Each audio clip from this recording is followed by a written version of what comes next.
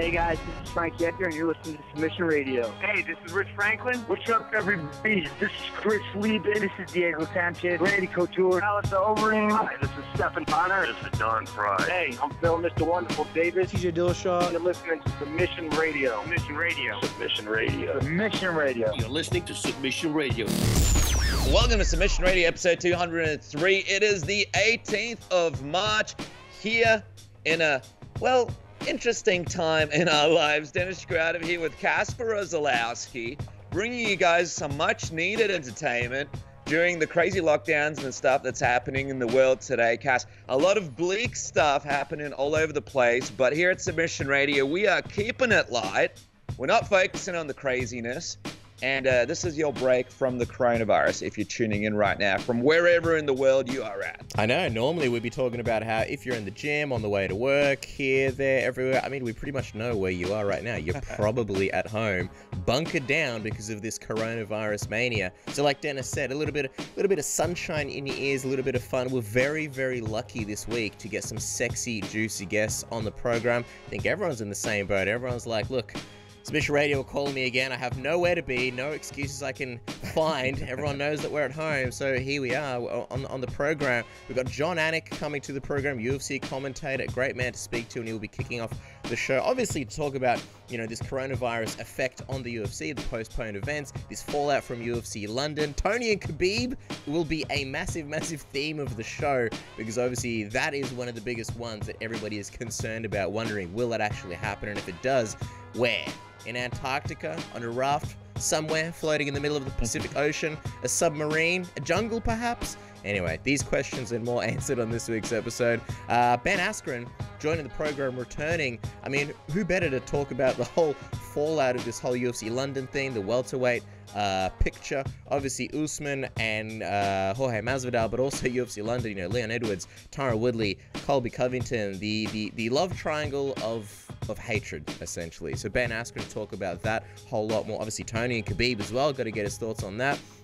Javier Mendez, one of the men with the answers. I mean, obviously everyone's freaking out about Tony and Khabib, so we figured we'd get Javier Mendez, Khabib's coach, to talk about, obviously, the preparation for this fight, how it has been altered, in wake of this whole coronavirus situation. And then the man himself, the man of the hour, the man of the week, Colby Covington, the man who offered to step up on, I believe, 6 days' notice to fight Tyron Woodley at UFC London. He's going to be on the program as well. So hopefully that entertains you. Jon Anik, Ben Askren, Javier Mendez, and Colby Covington. It is a juicy show this week for you guys. That's right, Cass. Jon Anik, Ben Askren, Javier Mendez, and Colby Covington. What an episode of Submission Radio. And to everybody out there, I know the media's been super negative. And by the way, don't forget that media makes money by getting you to click headlines and freaking people out and making it seem like the world's a horrible place. But, we just want to remind everybody, be positive.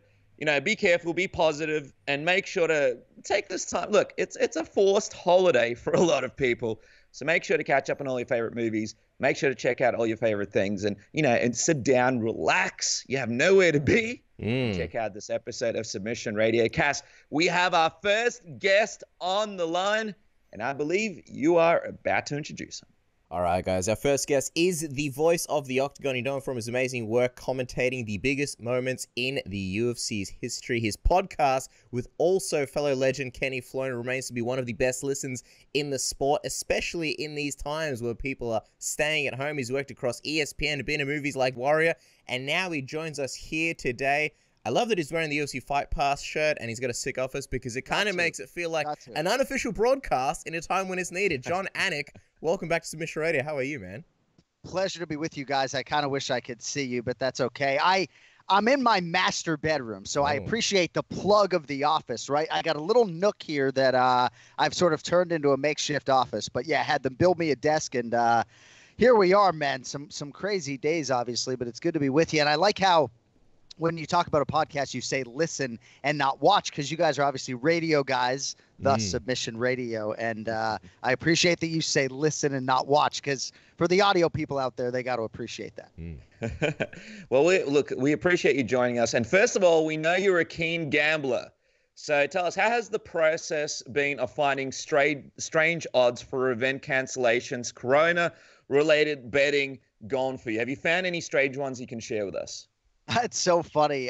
Somebody just put out there on social media that you can bet on the weather. So I'm trying to find a line as to whether or not it'll rain here in South Florida tomorrow. We'll see if we can get a little bit of action. But got to be honest with you guys, you know, with the kids home from school, it is all in, you know, trying to provide some sort of semblance of education and obviously exercise every day. And, you know, I don't know what your realities have become, but I don't know. This is the movie that just won't end. And I'm hopeful that people are heeding the right advice and staying as safe and healthy as possible. I know. The reality here in Australia is a toilet paperless reality.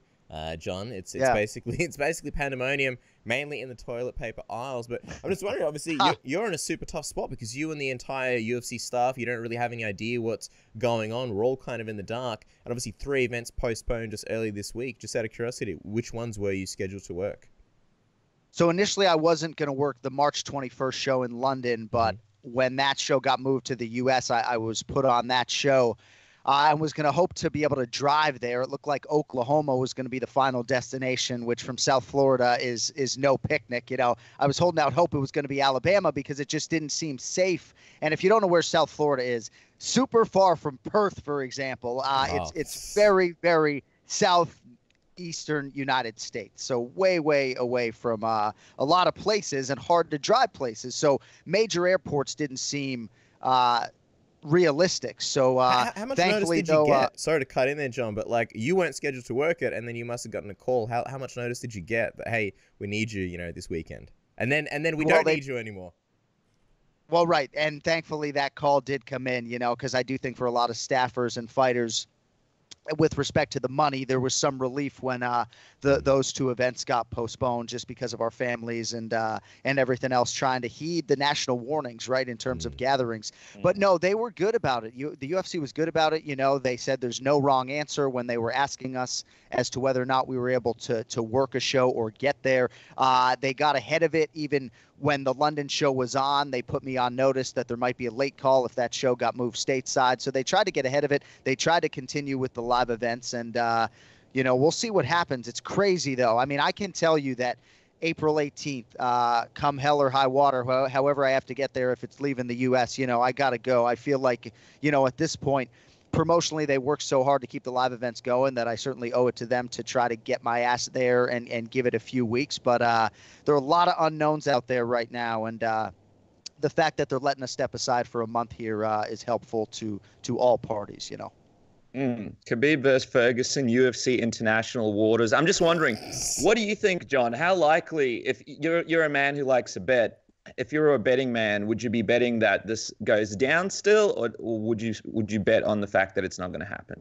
I would ask Dana White's permission to bet if there was a line on it happening, right? Because you don't bet against Dana White. You know, he'll put on a live event when nobody else is going to do it, you know, and I think there's some credit there. You know, I had some trepidation, obviously, in terms of the travel, but I think he deserves credit in some respects for being bullish about it. But we'll see what happens from here. But I would certainly bet on that fight happening. I think what's interesting is 10 people or fewer, and that is sort of the declaration coming down from our national government. I guess as the play-by-play guy, I don't need to be in the arena. I could be in an edit trailer outside, and whoever's doing the post-fight interviews could be inside the arena or go in to do that. I mean, there are logistical things with that type of limitation, but if anybody's capable of putting on a show, it's Dana and his team, and a team that I'm proud to be a part of, honestly. You know, there are a lot of television live production ramifications in terms of our staff and people reaching out and trying to make the right decisions. And, you know, we're excited to get back to work whenever that call comes in. Yeah, I almost feel like it needs to be a live fight companion from Joe Rogan's headquarters in Los Angeles and just put that as the commentary. But no, in all seriousness, it's a good idea. Well, there you go. I expect a 10% check in the mail from Dana White. We'll cut you in there. Yeah, we'll cut you in there. Oh, finally, we get to make some money from this industry. But let me ask you this. Let me ask you this, though, man. Have you spoken to Joe? Is Joe willing to go along to international waters, Russia, Mars, wherever this Khabib-Tony Ferguson fight takes place? Or is he sort of on the fence? That's a great question. I've begged him to come to Australia for Israel Adesanya, and he's respectfully told me no. So he has some travel limitations. Anybody who's monitors his schedule knows that he hasn't worked a show outside of North America in a while. So he and I in DC were texting a little bit, just sort of not about the this mass and magnitude of what we're all dealing with. But I don't know. If any fight, I would think, right, would get Joe Rogan to hit the road and call for the passport, it would have to be Khabib Nurmagomedov versus Tony Ferguson. I think it's the biggest singular fight in UFC history, and a lot of people think that's promotional hyperbole. A lot of people think I'm a shill when I say nice things about Adesanya, who is doing things that we've never seen before in a lot of respects. But Khabib, Tony, biggest singular fight in UFC history. Ferguson, first guy to get a double-digit winning streak at 155 pounds. Never lost his title, obviously. And the other guy's fucking 28-0, you know, in the best, what is ubiquitously regarded as the best UFC division. It is the most significant singular UFC fight and one of the most significant sporting events of my lifetime. And at least as we sit here on St. Patrick's Day, March 17th, it's still on.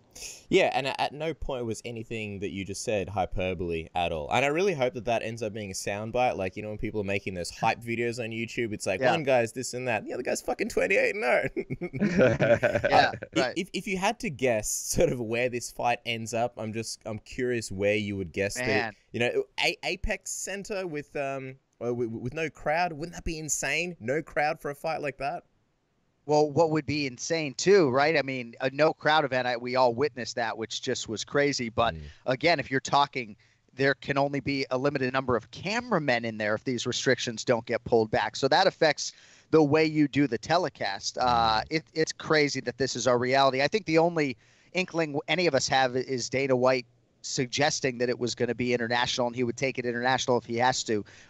Certainly, I think the Apex makes a lot of sense. Our whole staff is there. There's a whole infrastructure here that a lot of people don't realize. So I'm supposed to, you know, voice the Columbus show 10 days out, right? So that would be tomorrow. Never mind, you know, getting ready to do a London show if that fight got put on my plate. So there's a whole process getting video of all the fighters. So I'm hoping that for the staff's sake that they can find a way to keep most of them in Vegas to do their work. But most of these staff members have to go where the fighters are, as you guys know all too well. So a lot of balls in the air. But, you know, it's crazy. Like 5 days in, cabin fever or otherwise, you know, I locked my master bedroom door.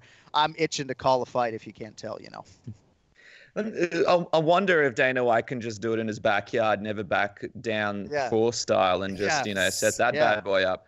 Yeah. But I'm just curious, commentating, you've spoke to us about the work that you do and how much the crowd influences what you do. And, man, we have seen some crazy calls where, and we'll talk about it later, where you guys just go absolutely nuts. And that's a lot to do with what's happening in the octagon, but a lot to do with what's happening in the crowd. I mean, how do you do your job that you're supposed to do, possibly being far removed from even the fight in the octagon? How difficult would that make it for you, do you think?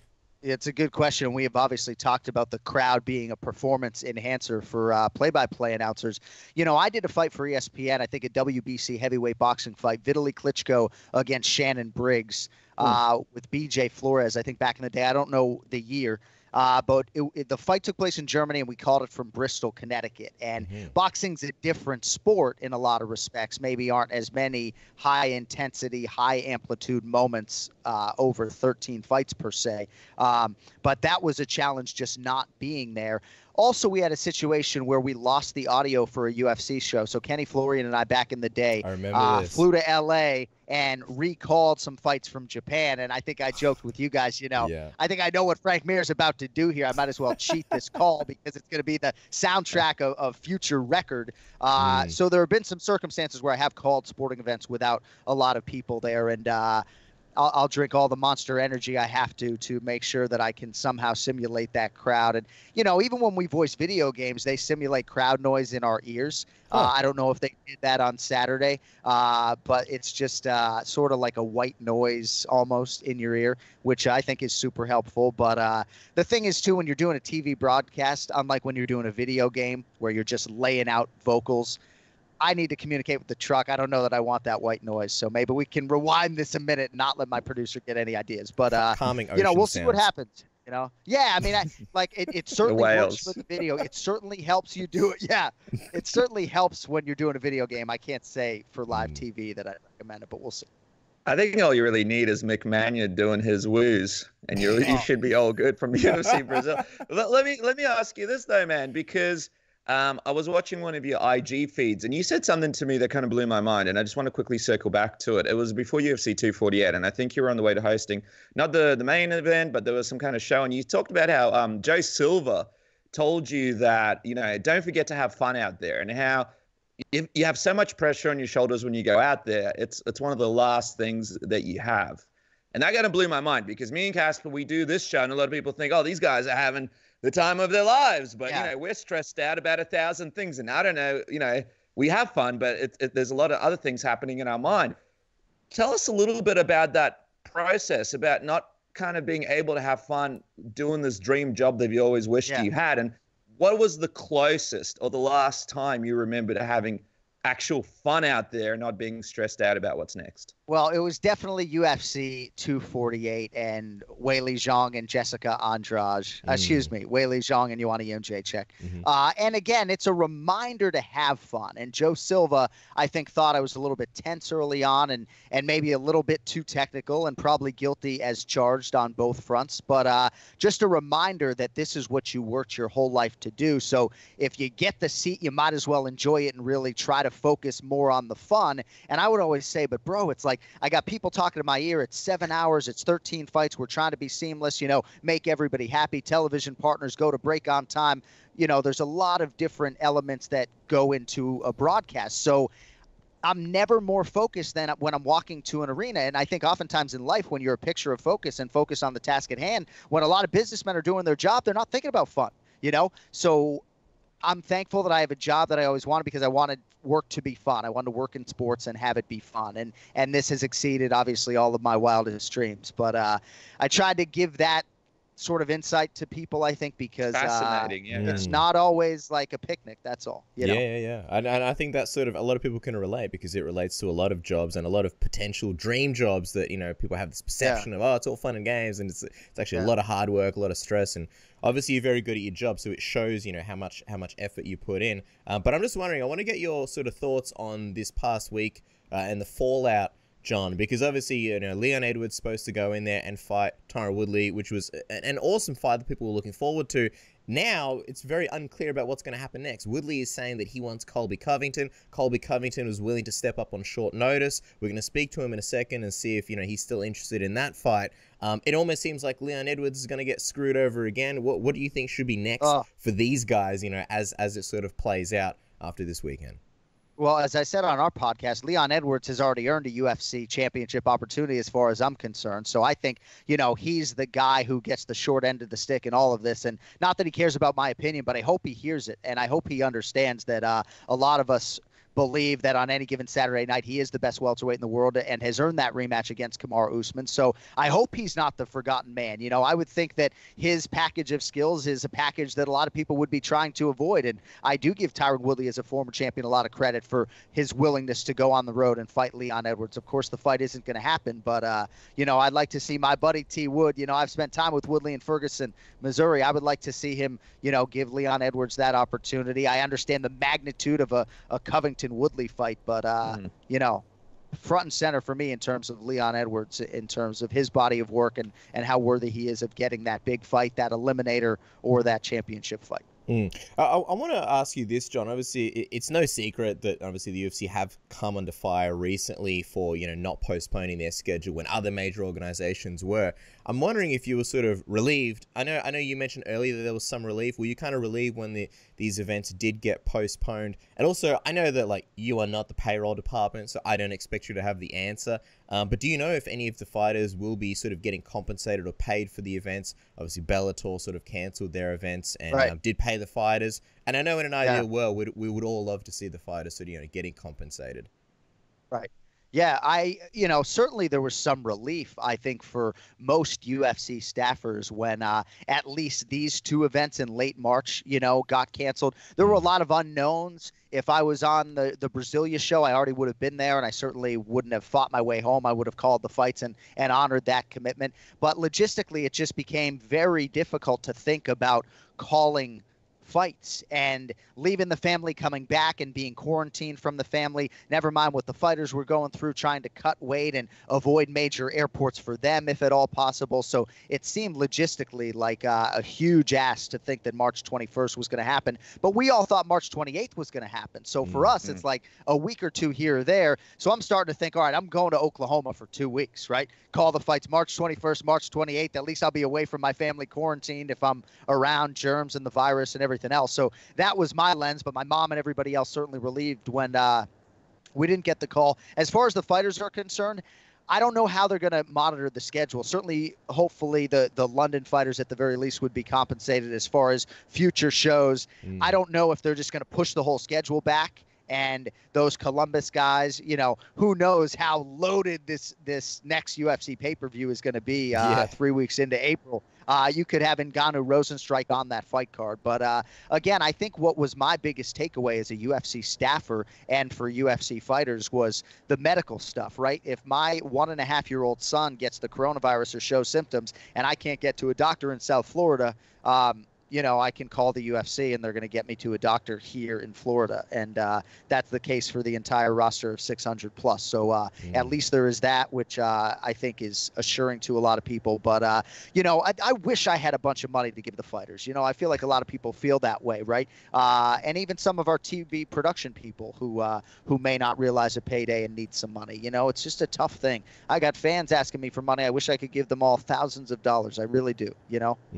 Wow, you got fans messaging you, asking you for money? Well, fathers, that's you know.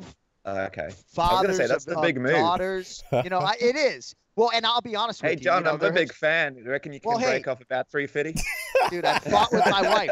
I mean, I've fought with my wife about giving people money, and there have been certainly times where somebody will be like, dude, I'm having a really bad day. Here's my PayPal number. I'm broke. What? I'll send them 10 or 20 bucks here or there. Yeah, well, you know, well, hey, I've been messaging you the wrong thing the whole time.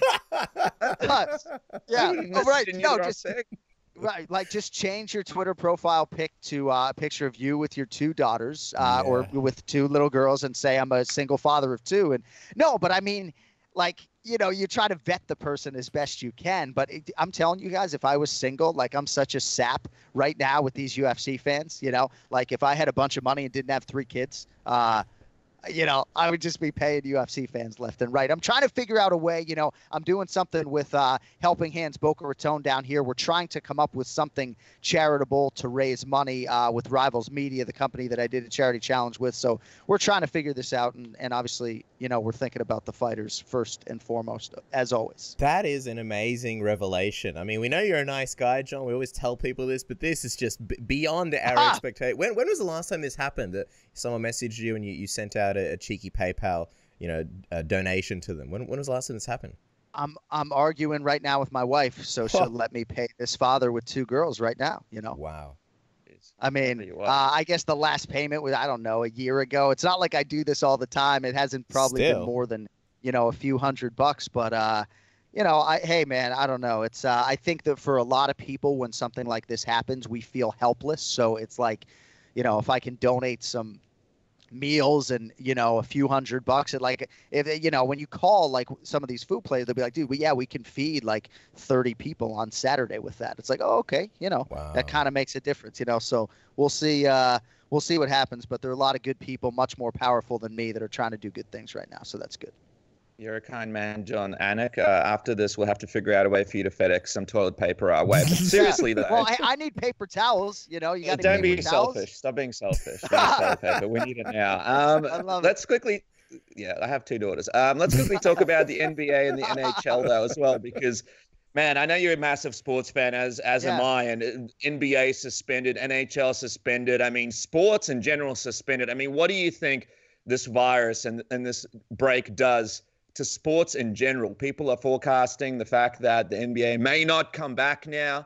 It's unbelievable. The Celtics may not get their shot at winning the playoffs. What's going on? It's just crazy when you think about, you know, you get a 3-year window with Kemba Walker, or the Lakers look primed to win a title a few months after the legend Kobe Bryant passes away, or Giannis and the Nets Bucks have the coronavirus.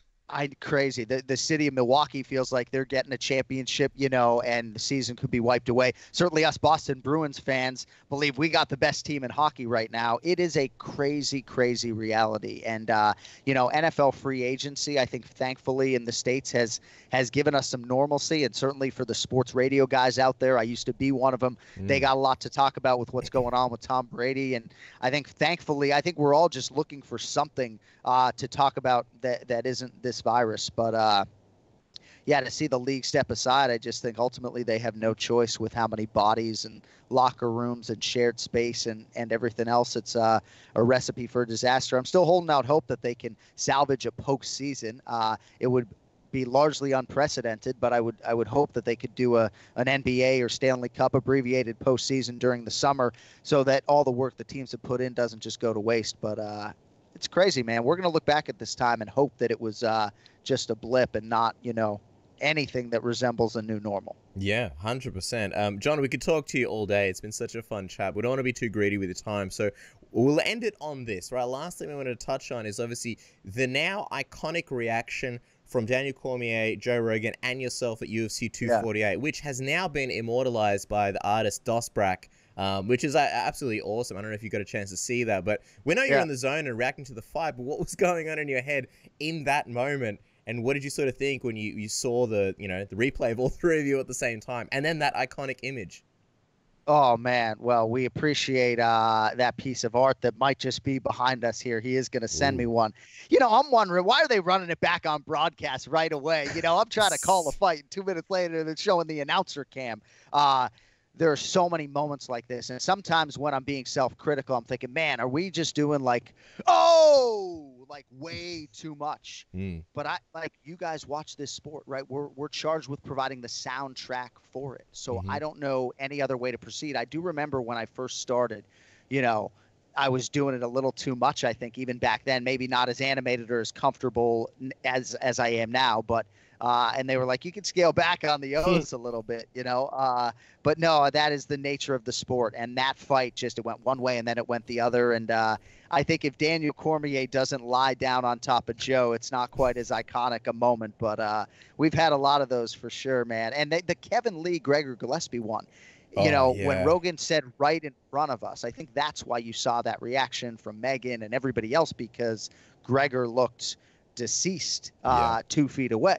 So it's a special seat and a special job. And, it's funny sometimes for us to see who's watching the monitor, who's actually watching the cage. But, yeah, man, another one down, and excited to have new fights to talk about. I think for you guys, too, it's interesting how we all approach this time professionally and otherwise. And we'll see, man. We'll see, my man, where it goes from here, Yeah, absolutely. And of course, Dosbrack, he put that image together. You guys can go and get that now. Unbelievable moment in history. I think you guys underplay the fact that, you guys have a huge effect on the way people see fights and the way when you guys react like that. I just think it's that extra special thing that makes those finishes so much better for people watching at home and for the fighters. It's unbelievable. You guys have something special. And of course, the DC lean, something that I expect to come out to all the dance clubs as soon as this ban is lifted. Of course, the man is about to FedEx us some toilet paper, some rice, some pasta. So we don't want to keep him on the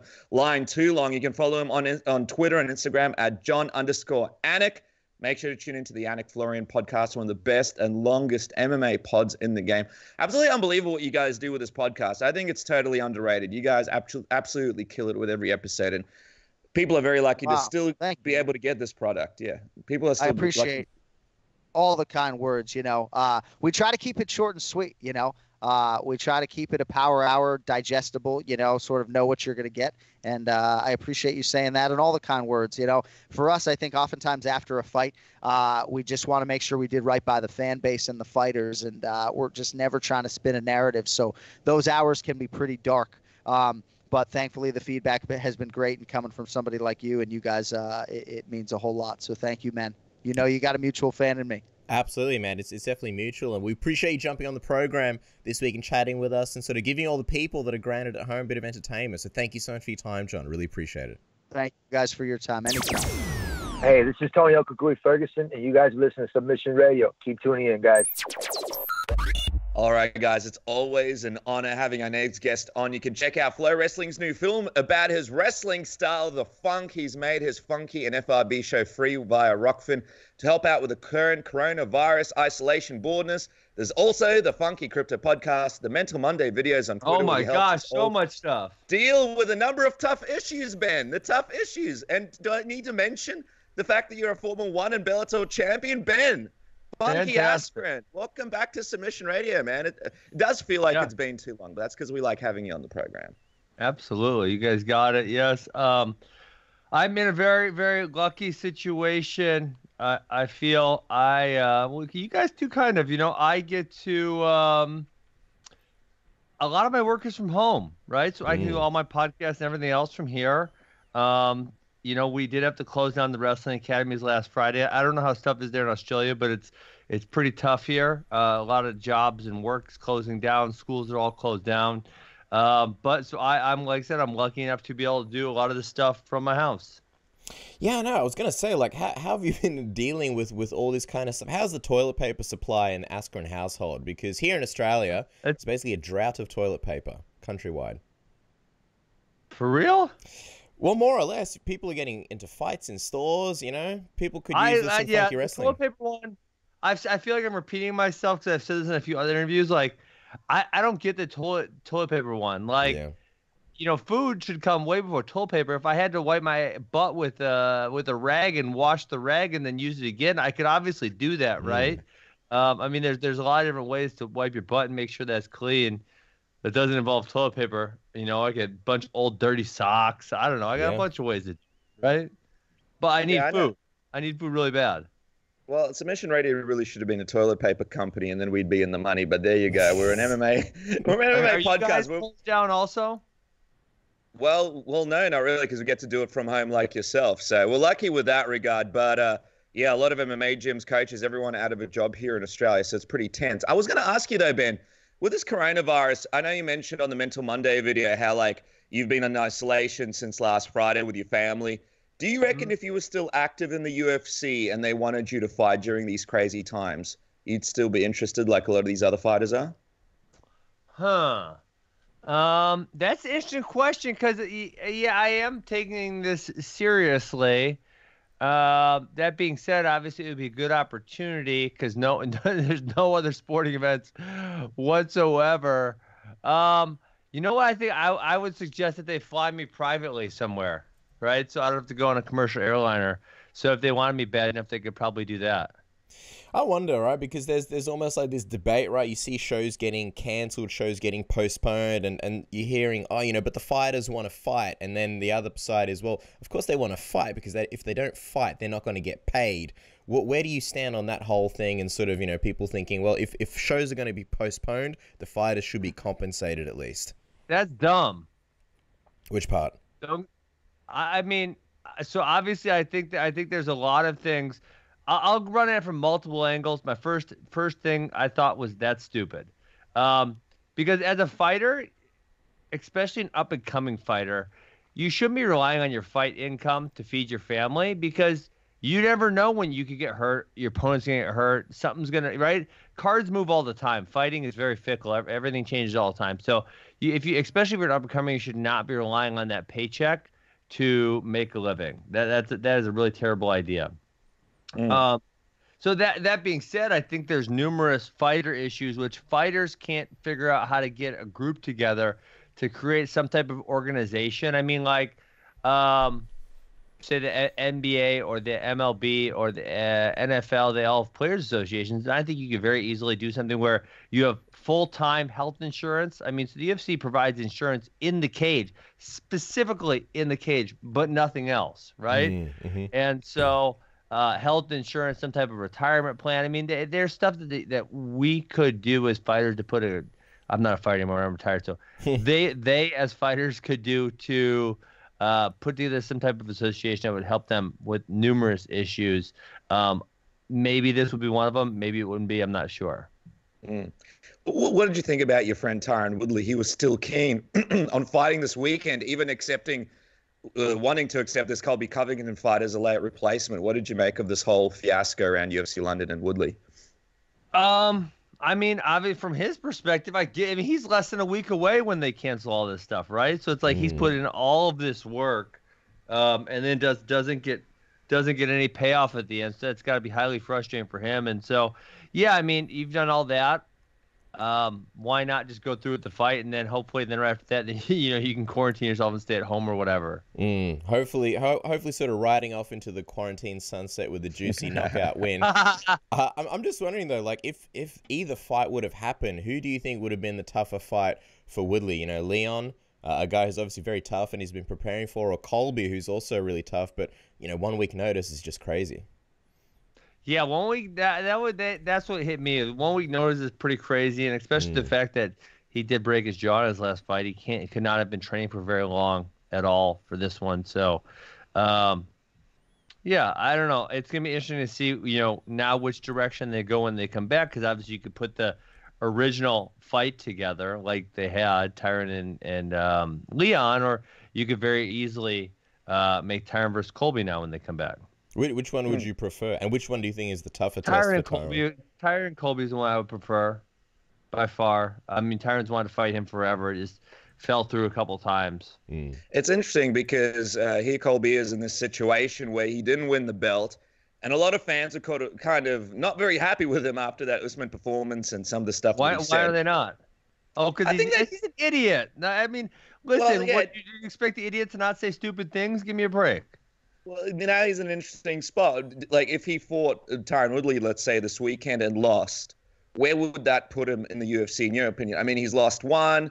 Now, if he loses a few fights in a row, is that sort of game over for him in this UFC run, in your opinion? Fighting is fickle. Look at, I mean, the one I bring up is like Jorge Masvidal was like going to that Till fight, had lost 3 of his last 4 or something like that. I mean, they're all the good opponents, but then, he beats Till and then me, and then now he's one of the biggest stars in the UFC, right? I mean, Colby's a couple fights away from a title shot again, and that's how fighting works. That being said, people don't like Colby, and they probably never will because he's a dipshit. Do you find it interesting, though, right, how, you had this sort of relationship with Dana White in the UFC for years, and people kind of thought, what, if Dana White's going to have something against anyone, it's going to be yourself. But then once you came in the UFC, everybody had a lot of love for you. But with Colby Covington, despite, him sort of being, I would say, a good promoter and obviously working hard to promote He's fights. not a good promoter. He's a very average promoter. But do you think if he's put himself in an interesting position where he said so much stuff about the UFC where they may not be as keen to give him another title shot? Because if he has the belt, he's sort of got a lot of leverage. I mean, yeah, that's a good point. Colby's too stupid to understand how to play his cards. He's an average promoter. He's someone who puts a lot of effort into it, but is not really, really good at it. So there's someone like a Jorge Masvidal or a Nate Diaz. These are great examples of guys who do not put a lot of effort into promotion, but yet they still come out kind of looking good sometimes. And then Colby puts a lot of effort into it, but he's not sharp enough to like say the right things at all the right times. And then number 2, he's also not smart enough to understand the leverage he has or doesn't have with the UFC. I'm wondering, what is the key to good promotion in your mind? Because you're a guy who did it well, and you've got an eye for these things. If you could pull the curtain back, what's the key to good promotion? Well, so what? I mean, it's just like Jorge Masvidal. I think he's kind of a dum-dum, but that's kind of besides the point. But sometimes you accidentally fall into saying something like the 3-piece in the soda he said with Leon Edwards, right? Like that just went over. People loved it. But one of the key things, I think Conor is one of the best at this, is reading the crowd and knowing what you have to say next. Like if you think about the time, man, I'm blanking on which fight it was, but it's a post-fight speech. He says, and he's kind of like talking. He says, "I would like to apologize too." And you think about, okay, well, who's he going to apologize to? And he says, absolutely effing no one. Yeah. God, he nailed that. Like, I'm not even really a Conor fan, but he freaking nailed it, And so it's like sometimes you have to feel the energy and the emotion in the room and kind of play to it. And that's where Colby really misses, in my opinion. Yeah, it's a fascinating time as well in the division because you got Masvidal here that he's supposed to fight Usman for the title. What do you think would happen if, for example, a Tyron Woodley did get a fight against a guy like Colby Covington before that fight even happened, and the UFC was unable to put together that title shot? Would Woodley, do you think, be in a position where he could leapfrog Masvidal, or is he just too much of a star at this point to do that? But you being like, why would they change it up? Why would it go somewhere? You're saying because say if Tyron would have fought someone and fought someone last weekend and then they would have a break.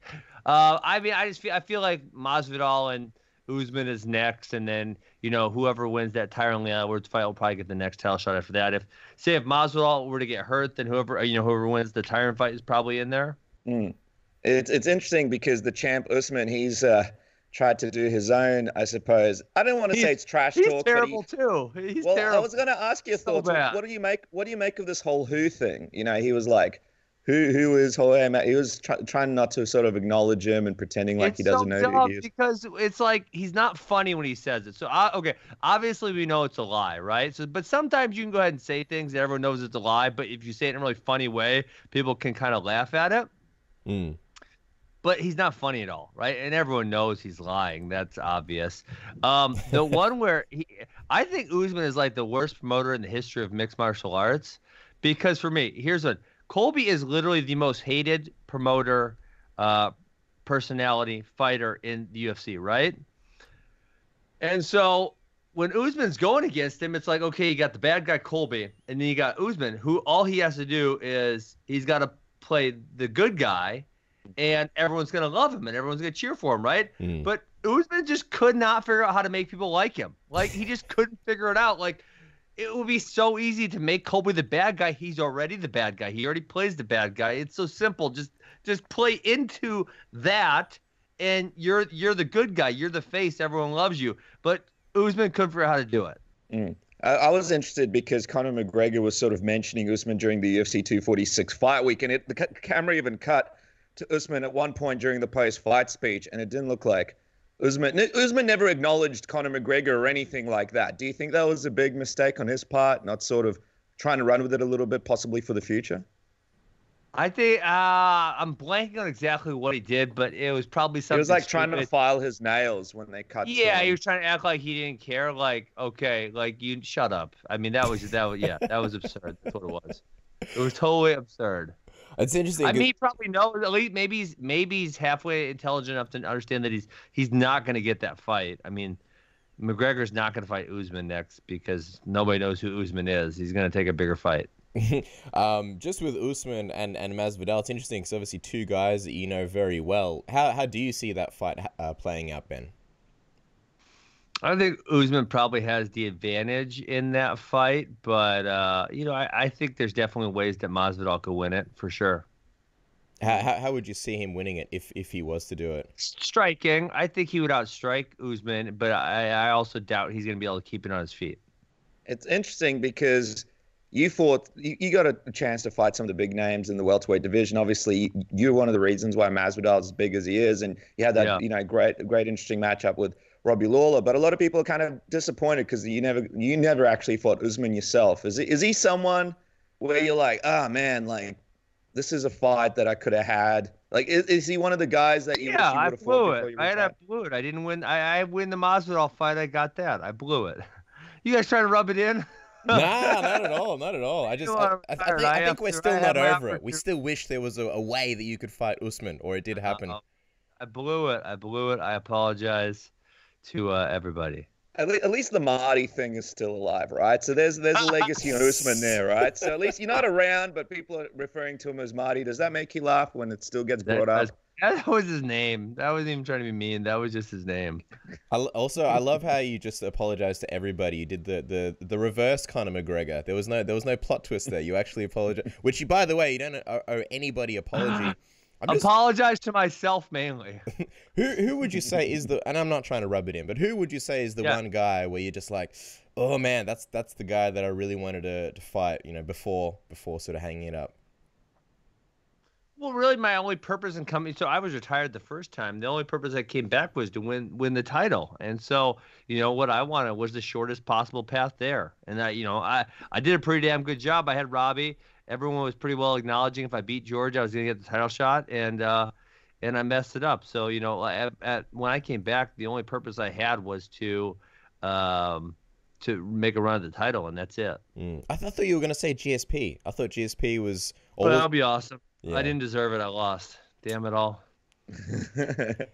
I'll tell you what, man. You say like you didn't do nothing. You're the reason. You're one of the biggest reasons why Jorge Masvidal is the star that he is. So, and you helped build up the division. Let's talk about your concept for this Khabib-Tony fight happening possibly in Russia. Break this down for us, because I feel like you are now officially a matchmaker. Well, I mean, the one thing I said last night, let's not get greedy, Dana. Let's make this really simple. All we need is Tony and Khabib. We don't need an effing undercard. So you need in America. I don't know what they're doing in Australia. In America, they're doing 10 right now, like 10 people minimum. So our maximum. You can't have more than 10 people in a group. So you got Tony, Khabib, 3 judges. But you could also have the judges be remote, so you don't have to actually have them there. You have a referee. You have Dana. You have Bruce Buffer. And you have Joe Rogan, maybe, and maybe hey, look, we don't even give maybe we take the judges, make the judges remote at a remote location, and we give them each 2 coaches or something, or 1 coach. I think there's a way to do it to keep it under 10 people, and broadcast it. See, I like this. This needs to be a Ben Askren, UFC collaboration. If you had to sort of put money on it, do you think this fight happens? Because gauging the MMA community's sort of feelings, everyone's like, there is just no way this is going to happen. Yeah, it's just things are changing literally every 24 hours. There's something different. So I think we'll know a lot more, let's say a week from now, like this Sunday night. I bet we'll have a much clearer picture of where it's going to go. It is a fascinating matchup, a fight that people have been waiting for a long awesome. time. Please, do you know who wins that one? Do you think Tony could get it done? I think it's fascinating. That's why it's so exciting. Well, is that sort of the main thing that you love about it? It's a bit of a pick 'em fight. Yeah, I mean, it's because it's 2 guys who are really good at what they do, and if you were to design a fighter to beat the other person, that's what you would design them to do. And so I think it's going to be really, really fascinating. How do you feel like they match up on the ground? Because obviously, Khabib's ground is his bread and butter, but Tony's so willing to fight off his back. How do you see? Do you think Tony can implement his offense off his back against a guy like Khabib? Yeah, I mean, so Khabib's obviously going to get the takedowns, and he's been so dominant with ground and pound. But at the same time, Tony is so active off his back, and he's good with the elbows, and he's got a lot of tricky stuff. And so I think it's going to be totally fascinating. I'm excited to see what happens. As someone who understands, obviously, the wrestling and the grappling aspect so well, what if you had to sort of say, like, the key to beating Khabib, if there's one thing that maybe people have overlooked, what would you say it is? And do you think Tony sort of possesses that? I think Tony's a great fit because Tony's not going to stay put on bottom. Tony can take a lot of damage, which, Khabib will dish it out. Tony doesn't get tired. And then Tony's a high-volume striker. He's not a power puncher. Which I don't think is the right mix to beat Khabib because I think you have to kind of fight him hard, stuff you takedowns, and volume strike him. And I think that's how you're going to beat him. And that's kind of what he does. That's what Tony does. So I think there's a possibility. The crazy thing about Tony, like if you follow him on social media, is he's just got such unorthodox training. Did you see recently where he's even doing? I posted them on last night. What is he even doing? Who knows? Do you look at that as a fighter and go, this is extremely high risk stuff? Or do you see it and you're like, look, I understand, what he's doing here? I have no idea what he's doing ever. Is it safe? Is it safe to say at this point that Tony Ferguson, out of the whole UFC roster, will be the most likely guy to survive this zombie outbreak that we're dealing with right now after all this kind of training? Yes. I actually think Tony Ferguson is a part of like an Ocean's 11 type gang, and they're waiting to rob a casino while this whole strip thing shuts down during the virus. I don't know. It kind of reminds me of that. Let me just quickly ask you this, and we'll let you go, Ben, because we do appreciate your time. Conor McGregor, where does he fit in all this for you? I mean, we're talking about the fact that this fight... Yeah, well, what if this fight gets cancelled? Does the UFC just jump to Khabib, Conor McGregor too? Or do you think Tony Ferguson keeps this title shot? God, like people are so interested in the Tony and Khabib thing, despite the star power that Conor would bring. I got to think they match up Tony and Khabib again. I thought Conor would fight George, but that obviously didn't happen. So, and I'm not really sure why that didn't happen. And usually Conor kind of has an idea what his next target is, but it's been near 2 months since his fight, and we haven't really heard about what his target is going to be. So I find that to be interesting. I know Ariel's been reporting that, I don't know if it's Conor or the UFC, but someone's targeting potentially Conor versus Justin Gaethje. Do you have much interest in that fight? Oh, I would watch that. Yeah, I would watch that. What do you like about that one? I think it is. I think it's like Conor's going to hit him, but I think Justin Gaethje can take a lot of damage. Is Justin Gaethje going to, wear through the damage and land a bunch of leg kicks and hit him back? What's going to happen there? Obviously, he did the whole welterweight thing against Cowboy Cerrone as a welterweight yourself. Do you think he has a future in that division, or is that Cowboy Cerrone thing just kind of a return fight for him? Cerrone's a lightweight. Obviously he's fought at welterweight a few times, but Cerrone is a lightweight. I think he could fight some guys. I think he's going to be disadvantaged against the biggest, strongest guys for sure. Well, I'll tell you what, man. We appreciate you coming on. I just want to quickly highlight the fact that you and Front Row Brian, have made your podcast on Rockfin free for everybody who's stuck at home. Tell us a little bit about what people can expect. Rockfin is it's a content aggregator. It was started by my friend Martin Floriani, who started Flow Sports. And just the idea is that all content aggregators such as YouTube or other places, they essentially are able to do whatever they want with the content creators, right? They have the upper hand once they grow. And so this is a new type of platform where content creators such as myself or anybody else can hop on there and put content on there and be adequately rewarded. So most of our stuff goes behind a paywall, but I figure since people will be so bored until the coronavirus is over, we'll just put everything up for free.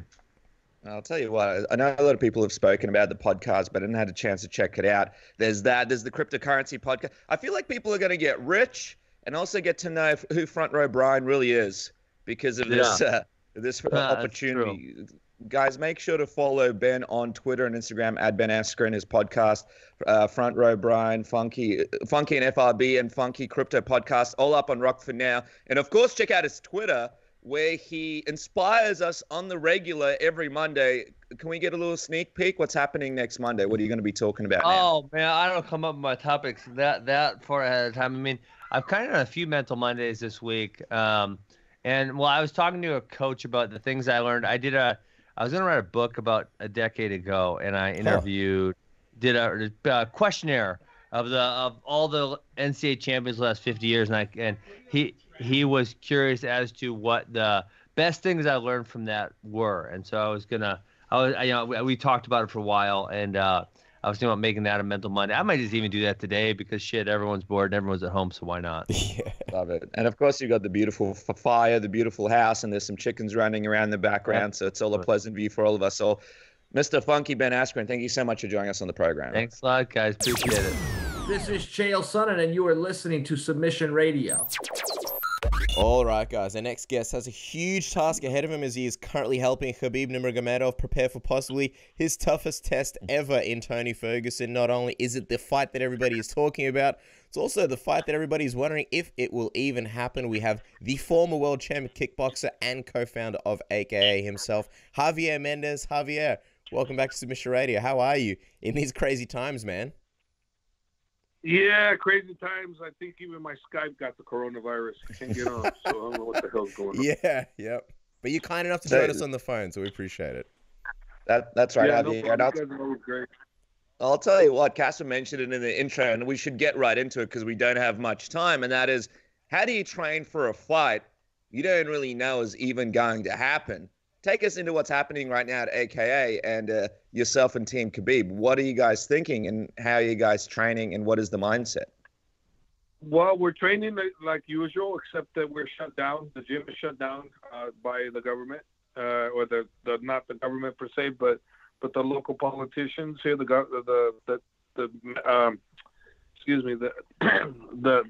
mayor. The mayor shut us down, so everybody shut down. If you're a necessity type of business, you can stay open.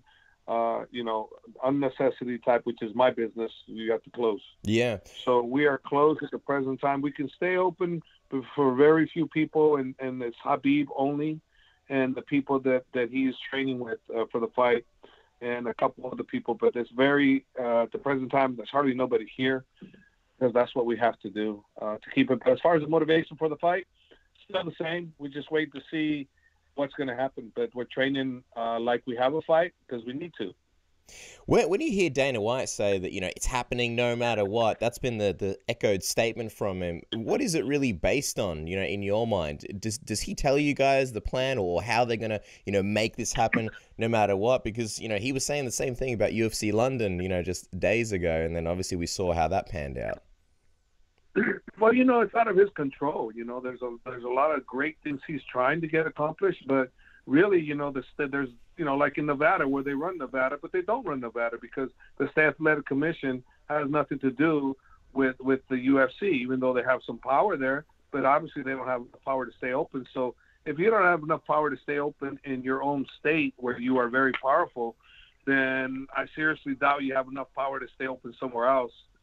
They just have to find the right scenario, the right place that doesn't have a lockdown on this horrible flu epidemic and a pandemic that's going around. So we'll see what happens. But, obviously Dana has to be optimistic, has to give the fighters hope, and he's doing everything in his power to make these things happen. And I'm very optimistic that he's going to get it accomplished. So we'll see, though. We'll see. We've seen locations such as international waters. We've seen locations such as Russia. Some people are questioning if we can fly out to the moon just to make this fight happen. Can you break down for us some of the locations that have sort of come across your desk, and how far are you willing to go for Khabib to make this fight happen? How far are you guys willing to travel? Well, we as a team are willing to travel wherever the place needs to happen. So wherever that may be, we're willing to travel. Where we have been told, the Apex in Las Vegas, but that got shot down because, like I said, the State Athletic Commission stopped all fights from happening. So, you don't have any power over them. And then I heard somewhere in Oklahoma, but that got shot down too. So I don't know where else, where they're going. I read his father had a great idea, and I think it's a great idea. Abu Dhabi, I think that's a great place, but who knows, what their rules are over there at the present time. It's a world pandemic that's preventing this from happening, and it's kind of one of those, I don't know, day by day, Yeah. I guess it's one of those things where it's a countdown clock, and essentially you guys are getting ready for a fight, but there's also going to be a point where physically, if it looks like it's not going to happen, you guys are going to have to stop at a certain point. Obviously, you don't want to do things like weight cutting and putting Khabib in a position where he's going to put his body through things if you don't think the fight's going to happen. So as a coach yourself, Javier, a guy that's dealt with Khabib for such a long time, is there a cutoff date that you would need to know the location by in order to continue doing things like weight cutting and doing the last measure preparations for this fight? Is there sort of a date in mind that you and the team have that the UFC would have to lock this down? Yeah, of course. For me, it's the date where the real hard cutting, weight cutting comes into effect, and that's week of, because that's when he really has to struggle. That's when it really is important. That's when he's putting his health in danger.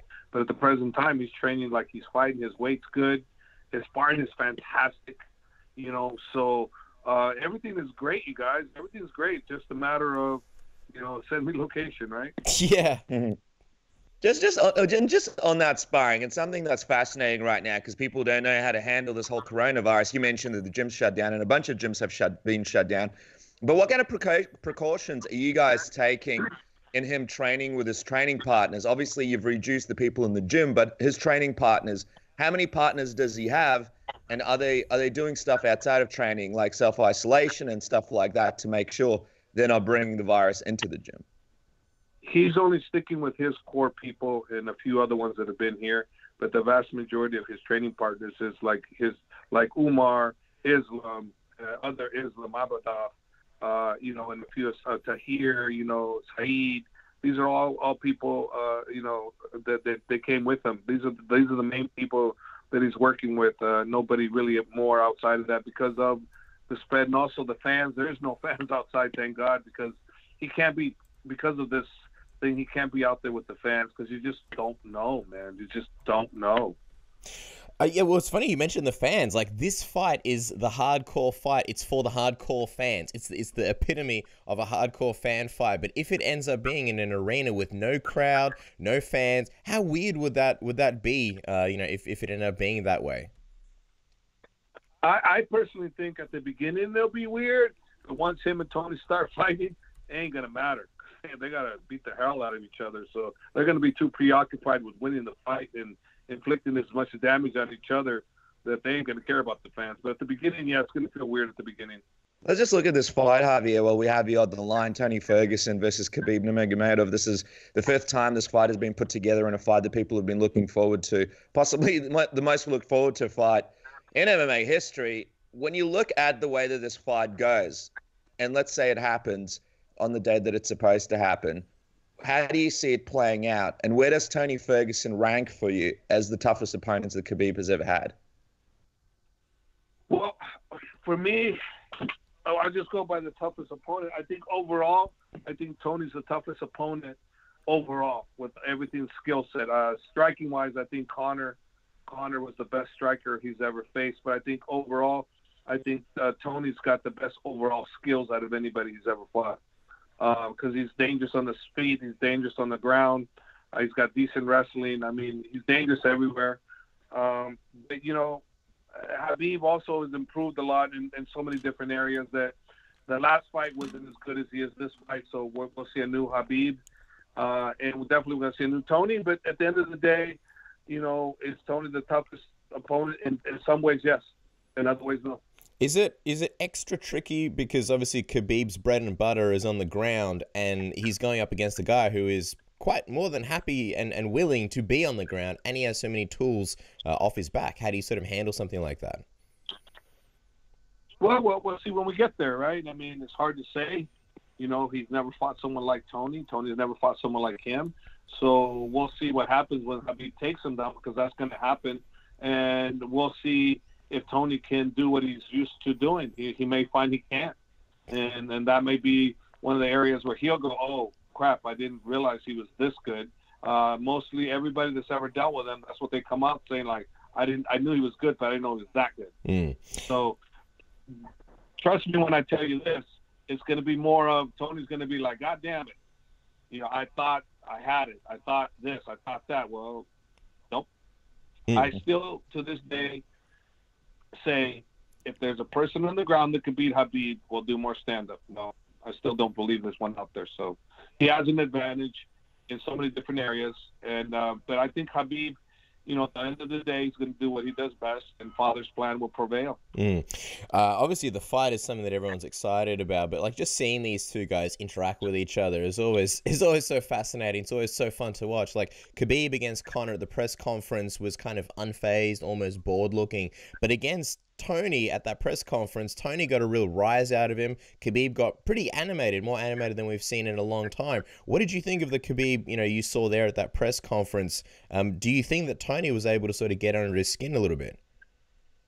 No, this is what happened. Right when we were outside getting ready to get introduced, about 15 minutes before, I go, hey, listen, we never talked about Tony and about the games and this and that, because he hasn't done anything, so you haven't had that to worry about. And I said to him, I said, hey, you know what, with Conor, I didn't want you to say anything, more or less keep quiet, which is what he did for the majority of it, and on this one here, I just do what you want to do. I said, have fun with it if you want, or not.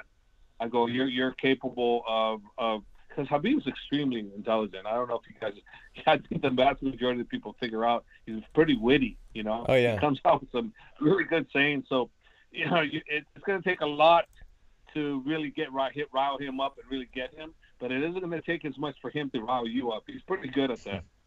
A lot of people talking about what's going to happen if this fight gets delayed. Coach, people suggesting that if Tony doesn't get this fight now, maybe a guy like Conor McGregor might sort of leapfrog him, and then the next fight will be Khabib versus Conor McGregor in the rematch rather than Tony Ferguson getting this title shot. What are your thoughts on that? If this fight doesn't happen, is it guaranteed that you guys will give Tony that title shot still, or is it very likely that Conor McGregor will take that away? Well, this is the thing. If let's say there was nothing's happening, but let's just talk. They find a place for us to go, and let's just say Tony doesn't want to go. Khabib's gonna want to fight whoever they put in front of him, whoever, like whoever, like Gaethje, who's the guy that just beat Kevin Lee? Charles Oliveira. Charles Oliveira. Someone that whatever. He's like, give me somebody. That's what Khabib's attitude will be. Well, give me somebody. If Tony doesn't want to fight, give me somebody, and then we'll go after Tony again when he is ready. But I don't think Tony. I think he's in the same boat as Khabib. Tony's gonna go, screw that. I'm fighting. I don't care where I gotta go. I'm fighting that dude. I'll fight him at his house. That's what I think. Tony ain't gonna stop for nothing. I mean, he's a true warrior, man. You can't take nothing away from that man. He is a true warrior. He is a warrior through and through. He's a fighter through and through, and nothing's going to make him back down outside of something that's not in his control. So I don't look at that happening, because I don't look at Tony saying, well, I ain't going to go fight that dude there. No, I don't think so. He's a real fighter. He's gonna go where he needs to go, just like Khabib is. So both of these guys are real fighters. It's going to come down to me, in my opinion, is who is going to do the most damage to who, because they're not going to break each other. Khabib ain't going to break him, and Tony ain't going to break Khabib. So it's who does the most damage. It's going to be absolutely fascinating. Last question, Coach, and we'll let you go, and we appreciate the time. Daniel Cormier is a man that was trying to make a comeback and obviously fight Stipe in his last fight. There might not be a UFC possibly until July, possibly till later. If this break sort of pushes out the UFC past 2020, is there a chance that because of this delay, we may never see Daniel Cormier fight again? Yes, it's possible you may never see him fight again, because he doesn't need to fight. He's well off. He's got his after fight career in full gear. So yeah, it's definitely possible. Definitely possible. 100% possible. I mean, he doesn't need to prove anything to me or himself, but it's a matter of what he wants. And I believe he wants the Stipe rematch, and that's the only one that he wants at the present time. But I'm assuming that if things go right and he can regain that title, Dana's going to want to keep him around. He's going to dangle the John Jones carrot at him, at heavyweight, which will be a huge carrot. What would you prefer, Stipe or John Jones? What's that? What would you prefer? Like, if there's two carrots, Stipe or John Jones, what would you prefer? And also, that's wild that Daniel Cormier may actually not come back. I want Stipe if we get the one dangling carrot only at Stipe, and if because that's what he wants. But if he retired, I'm good with that too. Yeah. Well. So 2021, Coach, you think we still see Daniel Cormier fight even with this whole coronavirus break, even as long as he gets the fights that he wants, or you think there's that good chance that it might not happen because it's 2021? I hope he gets to fight once in 2020 and then he retires. Okay. Well, there it is there. Crazy times right now. We appreciate the time. Of course, AKA one of the finest gyms and establishments. We wish you all the best, Coach. We know it's tough times right now with the coronavirus. It's tough for all the MMA gyms and all the MMA staff out there. We wish you all the best. And, of course, UFC 249 Khabib versus Tony Ferguson, April 18th on a boat in international waters. Abu Dhabi. What about Russia? We don't know. It's to be determined. But, of course, who knows? Russia, I mean, wherever it could be, no problem. It's just where. At AKA Jav on Twitter, and of course maybe at Javier's backyard. We know you've got that nice house, Javier. No more than 10 people. Hopefully you invite us. Thank you so much for being on the program. All right, you guys. Thanks, man. Hey guys, it's Stipe Miocic, UFC heavyweight champion, and you're listening to Submission Radio.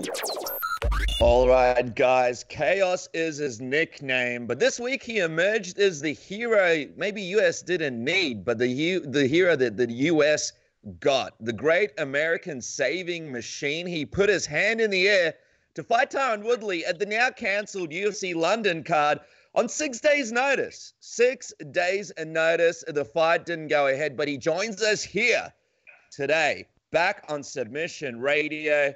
Colby Covington, why does it feel like it's been too long since you've been on Submission Radio? I know it's been way too long, but I'm glad to be back on Submission, making it great again today. Always appreciate you coming on the show, Colby. Man, gotta ask, what have the last few days been like for you? I imagine absolute roller coaster ride. Yeah, it's been complete chaos, just like my nickname, from accepting a fight on 6 days notice, thinking I'm fighting 6 days, to, the world pretty much shutting down with this pandemic going on with the coronavirus. So, man, it's been crazy, but, I just try and keep a level head through it all. And I'm going to come back and save the UFC and save the sports world and save ESPN one day. But, it just sucks that I got robbed this weekend. I had something special brewing. Been training really hard the last couple weeks in American Top Team. And, I was going to put on a show. I was going to end Tyron Woodley's career in fashion. We want to get to all of that and really go through all the details. But first, I want to touch on this kind of roller coaster ride that you've had with fans. After you fight with Usman, it seemed like a lot of fans were sort of down on you.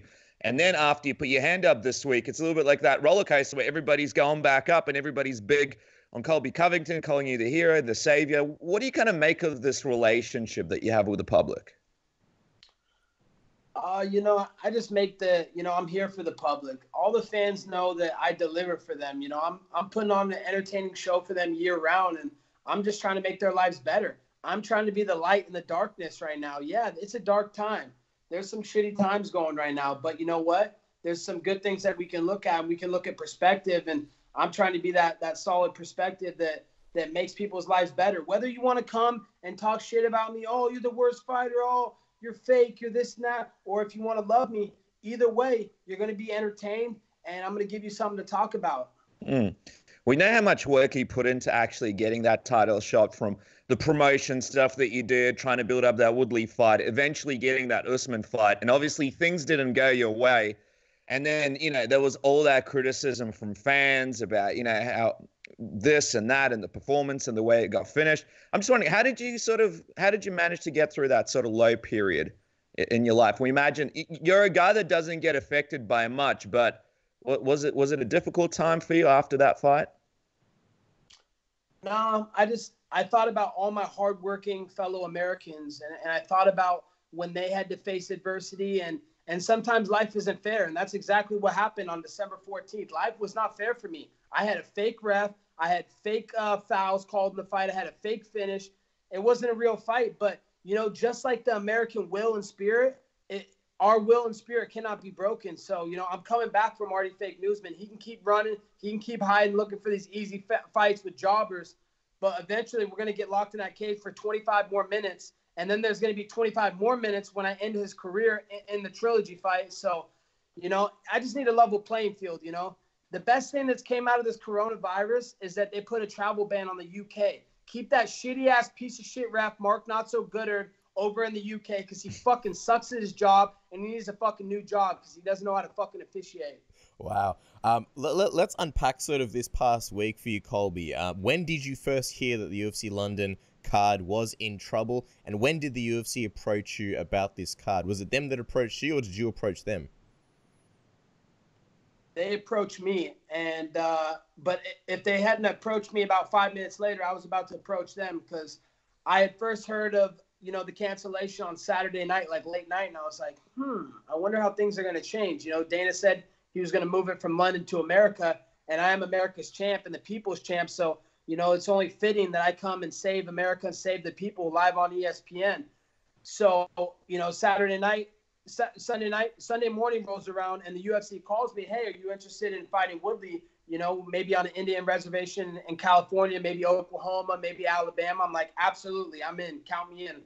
I've been training, I'm in great shape. 2 months ago, I was with Cam Haynes, starting my training camp on the mountains, getting that endurance up with the best endurance athlete in the world. So I feel very ready for this moment. And then, all of a sudden Monday rolls around and Trump puts the ban that, no more large gatherings of 10 people or more. And once that came to fruition, we knew that the fight was going to get canceled Monday night. And that's what ended up happening, So it was a roller coaster from thinking I'm fighting on Sunday, the next day, late night, thinking, shit, I lost this big opportunity to go when no other sports are playing. Nothing else is going on in the world. People need saved. They need some entertainment in their lives. And I was ready to come be that for them. And I got robbed of that opportunity. So, I'm just kind of devastated and a little bit hurt right now. Let's just get into that negotiation as well, because we know you had some issues with the UFC when you were negotiating that Usman title fight. They didn't really offer you a deal that you were happy with initially. What's your relationship like with Dana White and the UFC now? And did they come with a deal that you found acceptable? Yeah, our relationship's fine.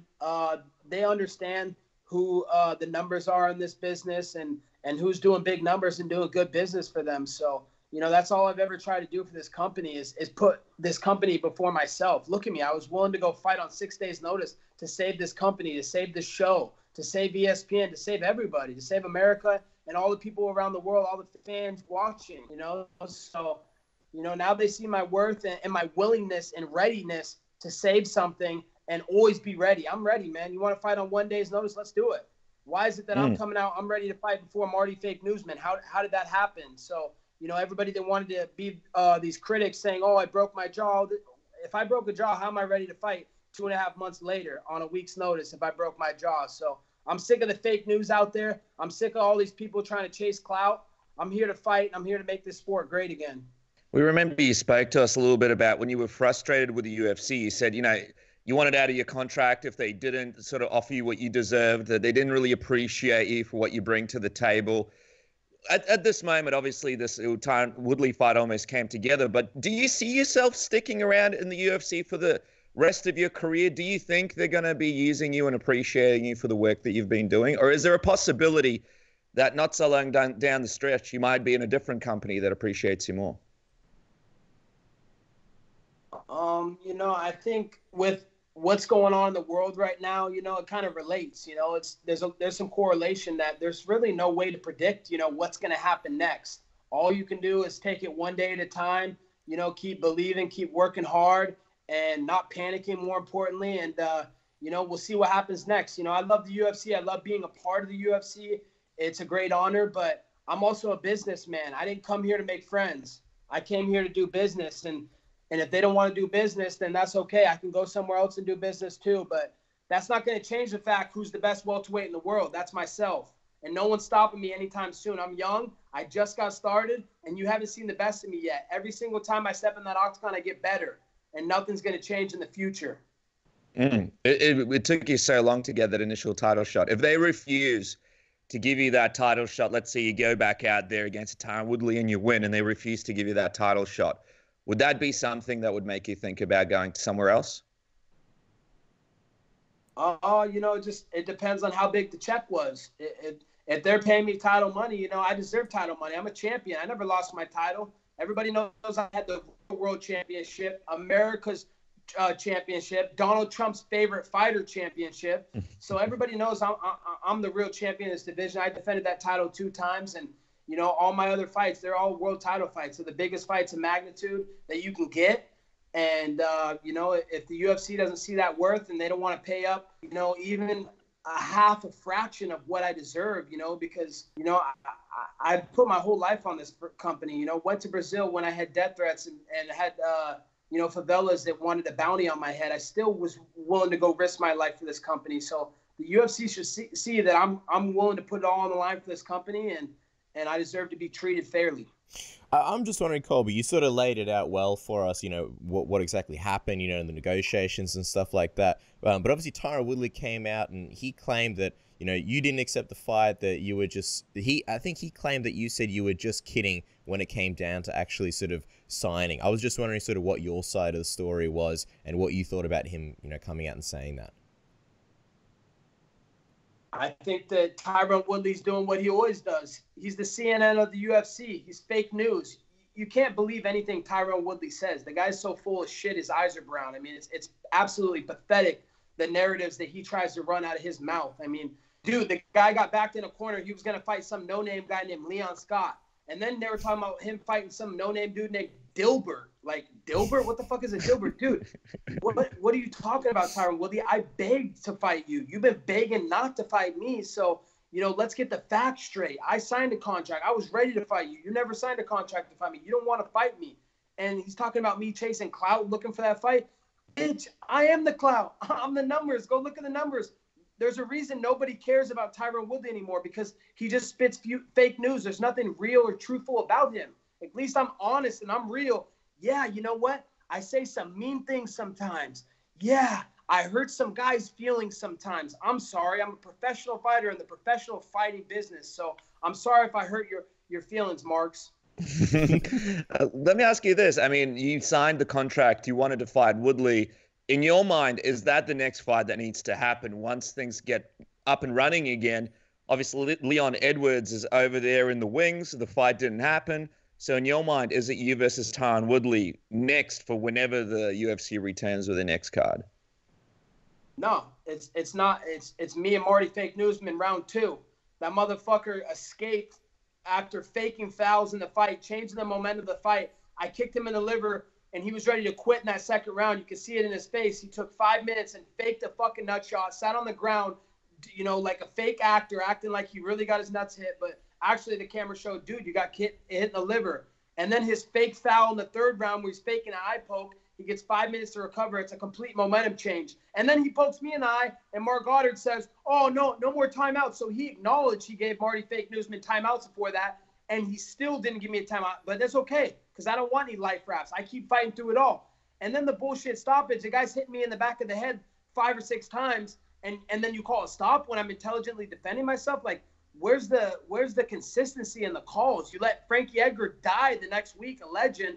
So Mark Not So Goddard should honestly have his referees revoked from him. He's an incompetent ref. He shouldn't be out there. And any fighter out there, this is a message for all the pro fighters out there. If they talk about him being your ref, I mean, you might as well not show up because he's gonna fuck you. Well, he's gonna get paid off to take a dive. I was going to say, this is fascinating because Tyron Woodley is basically saying that there's only one person that he wants, or he wants you, and he doesn't want to hear any other name. So he's very set on fighting you next. But you're saying, is it fair to assume that that ship has sort of sailed? You're targeting Usman now, and then that Woodley fight won't happen? Yeah, I mean, I begged for Woodley. I wanted to fight him for so many years. 4 years I prepackaged that fight, calling him out, He's too busy with this fucking shitty-ass rap career, and now he's broke, so he needs a big fight because his rap career ain't going nowhere. And TMZ fired him because they were sick of him talking about the Kardashians. They couldn't keep airing the same episodes every week. So, that ship has sailed with Tyron Woodley. I got bigger and better things in business to handle, and that's with Marty Fake Newsman. I was willing to save the day for the UFC and step up on 6 days' notice to fight Woodley, but with the full camp, I want my title shot, and I want Marty Fake Newsman. Tell you what, man, the Kardashians have put a lot of athletes out of business. Tyron Woodley, just another example of that. Let me just ask you this, though, man. A lot of people obviously are talking about that Masvidal is getting the next title shot. We've seen reports. It looks like the deal is still going to come together. What is your response to the fact that he's likely to get the next title shot? Is it a situation where you wait until that fight happens? Or will you sort of be forced to fight again because these guys are going to be fighting for the title next? Let's be honest, guys. Because that's what Submission Radio is all about: real news, honesty. They've been talking about this fight with journeyman Jorge Masvidal, aka the Street Judas, against Marty Fake Newsman for 2-3 months now. Why has this fight not been signed?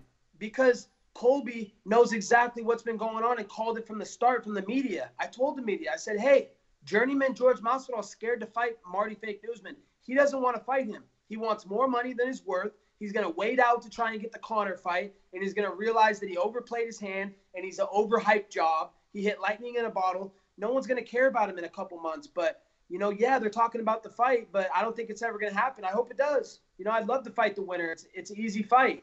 But, I think I deserve my rematch. Go look at that. Go watch that tape of what happened on December 14th, One of the biggest shows of the year, sold-out arena. People want to see this, and they know how I got fucked. They know that, I had to face some adversity, and I got cheated, and I got screwed, but you don't see me complaining. I'm out here. All I want is my rematch. I'm not complaining. I'm not making excuses. I just want to show the world who the real champion is, and that's me.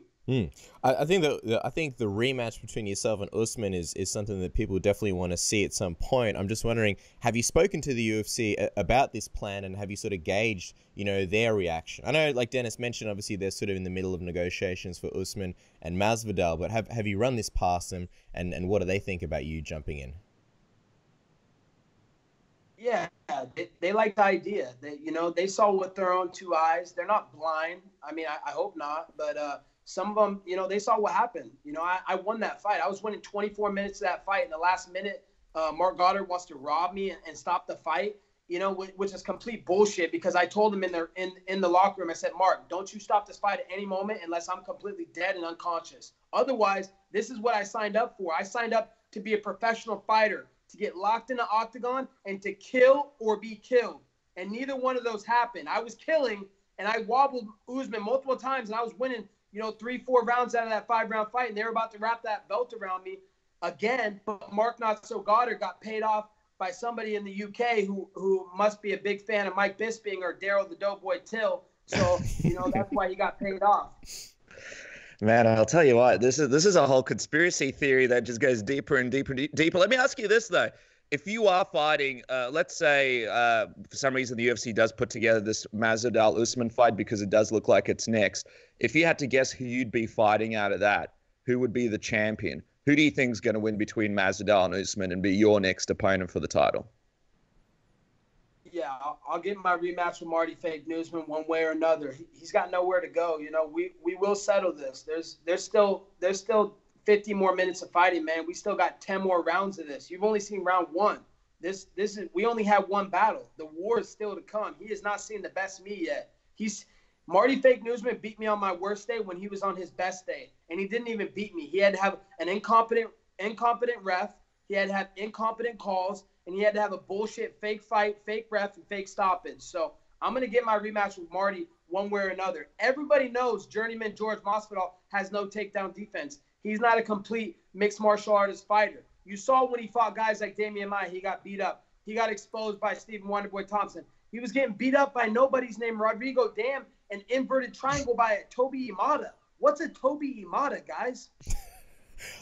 I'm just wondering, Colby, as far as like a return time frame for you, when do you see that happening? I know that with this whole coronavirus thing, everyone's kind of in the dark, but I'm just wondering if you have any kind of like loose plans where you can look at, you know, sometime later in the calendar year for when you would like to return. And I'm just wondering, would you be open to fighting in an empty arena? Because I feel like you versus Usman, you versus Woodley, you versus anyone in the division, it kind of needs to have a crowd, you know, especially for your entrances. Yeah, you know, the good thing is that President Trump has everything control in America. So I already know that in a couple of weeks, everything's going to be back to normal and we can get back to doing what we do best, putting on shows and entertaining the fans around the world. So, you know, the thing about me is I stay ready year round, like I've told you guys in the past. And if the UFC calls me up on a week's notice, just like they just did last week, I'm ready to go. I stay ready. I'm preparing every single day. I'm getting better and I stay in good cardio shape. You know, I have a lot of cardio that I'm always practicing in the bedroom. So my bedroom cardio is at an all-time high, and it's just going to translate to my championship rounds cardio. So, you know, I'd prefer to get back in there the sooner the better, but we just don't know how things are going to go. So we just have to take them day by day and see how things play out. But, you know, yeah, I feel like we would be robbed if the fans weren't in the arena when I was fighting. You know, I was willing to go when there was no fans because I wanted to save the day. I wanted to save the world from what's going on right now. People are betting on sports, or people are betting on the weather. I see my friend was freaking out the other day. He was like, what the fuck? I bet on the weather to rain. Why did it not rain? I was like, dude, you need something better with your life, man. I need to come back and save the sports world and entertain the people, because if they're betting on the weather, man, they need something better to bet on. So, you know, I could fight in empty arena, full arena. It doesn't matter. I'm just here to fight. I'm here to make the sport great again. And I'm here to make the people happy again. A couple of good questions before we let you go, Colby. First of all, Khabib versus Tony, do you believe this fight happens? What is your prediction? I do not believe the fight happens. I think the fight is cursed. And, yeah, I think the fight's cursed, and it's always been cursed, and it's just never going to happen, I guess. It's such a shame because obviously, along with, you know, the rematch between you and Usman, you know, Tony and Khabib is just a fight that obviously all the fans want to see. If it does happen, maybe on, I don't know, submarine in the Pacific Ocean or some kind of raft floating around in the Atlantic where there's no rules, who would you sort of give the edge to in that fight? Oh, man. Yeah, that's a tough one. I really don't know. I think it's a good stylistic matchup. They both have skill sets against each other to do well against each other. Tony has a submission, some elbows, you know, some decent abilities to beat Khabib, but Khabib's pressure and his wrestling might be too much for Tony. So I don't know. That's what makes the fight so good, is that you don't know which way it could go. You know, both guys are crazy in their own right, and they're little lightweights, but, you know, they can fight for little kids. Mm. And finally, speaking of lightweights, I just want to take this moment, guys, to apologize real quick. I want to apologize to my teammate, Dustin Poirier. I broke a promise to my agent, Dan Lambert, and I really do feel bad, man. I feel ashamed. Yesterday, I was asked a question by Helwani about Dustin, my teammate, and I kind of lost my cool. I was too busy spitting fire on the world, and I was so hyped up about the Woodley fight that, you know, I kind of went off on Dustin. I just want to say that I'm sorry, Dustin. You're still my friend. We can be friends. I'm sorry about hurting your feelings and saying some words in the past that might have hurt your feelings.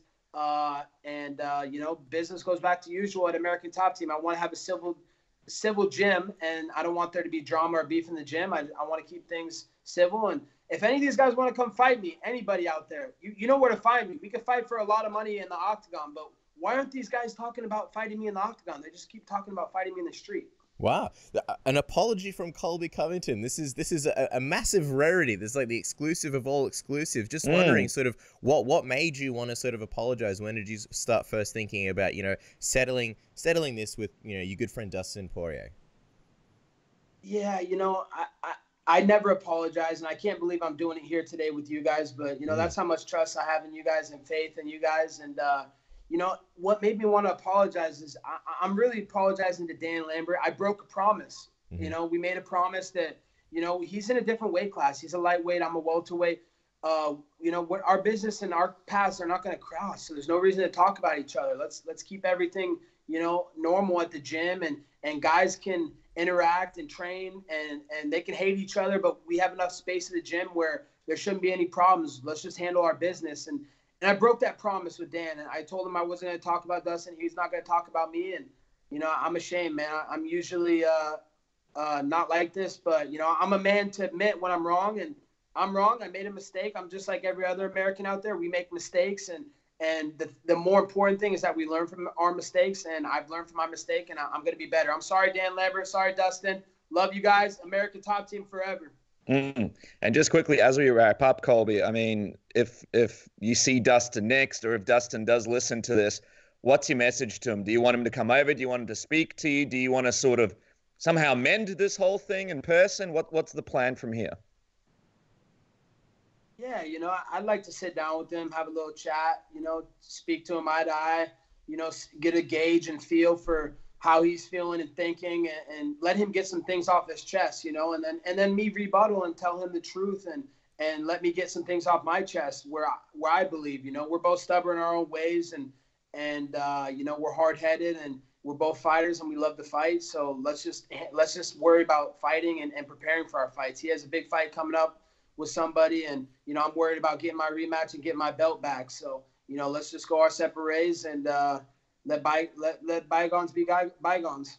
And while you're sort of talking about ATT, what about a couple of these other people you've had beef with guys like Jorge Masvidal or like Jon Anik? Are you trying to sort of mend fences with all of them, or is it just Dustin to this one? Nope, just Dustin. What's your message to Jorge and Joanna if they're listening? What's my message to Jorge, journeyman George Masvidal, a.k.a. Street Judas, the guy who tried to stab me in the back for money and business? You know, you got your ass whooping waiting, buddy. You know, you got your 10 seconds of fame. They're up. You hit lightning in a bottle, you know. But let's look at your record, buddy. You got double-digit losses on your record. You're a 50-50 average, mediocre fighter. Stop acting like you're so great. You ain't great. You know what happens when we used to train for the last 8-9 years. It's never been 1 second where you ever beat me. So, you know, if you want to get embarrassed in front of the world, let's do it. Because, you know, George keeps talking about wanting to fight in the street. It's like, dude, if we fight in the street, who's going to pay your medical bills, George? At least if we fight in the UFC octagon, I'm going to break your jaw, I'm going to rearrange your face, and the UFC will cover your medical bills. So let's leave our business in the octagon. But he don't want to fight me in the octagon. He knows better than that. And as far as Joanna Jędrzejczyk, you know, his little side piece that they got a little fling going on right now, I could give a fuck less about her. She's washed up. Nobody cares about her. She used to be the boogie woman. Now she's the booby woman. You know, look at her face. She got her face rearranged. And I called it. in the beginning of the week, I put a video out the week before a fight. I said, hey, guys, Joanna wants an apology from me, so here I am for my apology. Joanna, I'm sorry. I'm sorry that you had to get your face rearranged, and everybody's going to get rich at mybookie.ag, and that's exactly what happened. I got rich. I made a Rolex off of Joanna Jędrzejczyk's bitch ass. Well, there you guys go. Of course, you can follow the man at Colby Cov MMA. He is the DTFC, Donald Trump's favorite champion, and we do appreciate you coming onto the program. Colby, we hope to see you back in there sooner than later, and always a memorable time having you on the program. Stay away from those coronavirus ladies as well. You might have to reduce the pool for the next couple of months, I'm afraid to say. I'm quarantining from all these hoes out there. I'm trying to get back in that UFC octagon as soon as possible. Thanks, Colby. Appreciate it. All right, boys. Be good. And there you go, guys. Colby Covington stopping by the program once again. Wild. I mean, I expected him to talk about the Usman rematch. I did not expect him to give any apologies, let alone to Dustin Poirier. And then the way he finished it off, no apologies for Jorge Masvidal or Ioane and J-Trek. Somehow unhinged Colby Covington. Wild interview. Didn't expect that. Yeah, unbelievable. Every time the guy comes on the program, something always happens. I love having him on the show, and we appreciate all of them. Of course, Jon Anik, Ben Askren, Javier Mendez, and Colby Covington for coming onto the program. We appreciate you guys. We want you guys to make sure to stay positive. Try not to worry about too much. Enjoy your time at home or wherever you are. And, of course, we will be back with another episode of Submission Radio. Throw your comments, thoughts, anything that you have down below, and we will catch you guys next week.